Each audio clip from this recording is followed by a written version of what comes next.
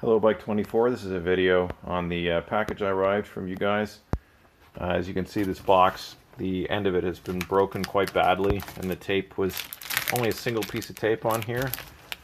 The top of this had a big hole in it.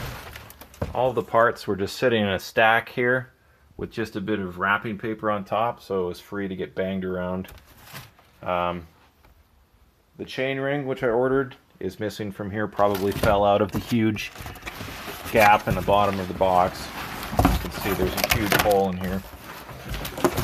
These two rims that I ordered, although wrapped in plastic, you can see that there's scratches all over this from banging into all the parts. On the 560, quite a few scratches. The 4A1 is better, but there's still a few scratches on here.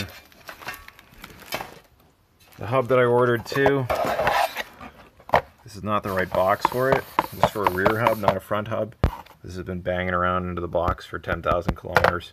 Everything else that was individually packaged is okay, especially rubber tires. They work fine. I look forward to you guys helping me out on this. Thanks very much.